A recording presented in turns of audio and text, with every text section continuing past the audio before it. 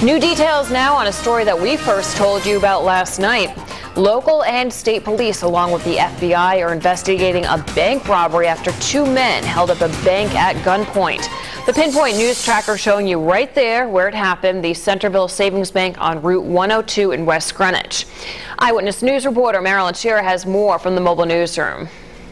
The bank robbers failed to execute a better getaway plan and were caught, and now they're facing serious felony charges. State and local police, along with the FBI, surround the Centreville Bank on Route 102 in West Greenwich Saturday morning after armed robbers tied up employees while robbing the bank, but were caught while attempting to flee. They bound inside the employees.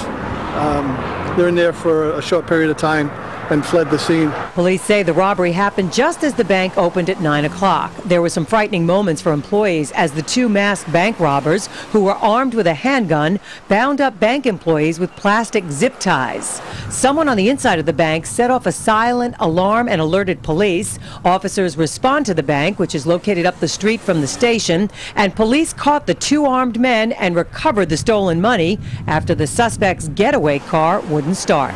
The two West Greenwich officers and a trooper from Hope Valley captured the two suspects in the back of a local business out here. No one was harmed during the robbery, and the suspects are now in custody. The bank robbery is now a joint investigation by police and the FBI. The suspects, who have yet to be identified, are being held at the Wyatt Detention Center. Reporting with the mobile newsroom, Marilyn Shearer, Eyewitness News.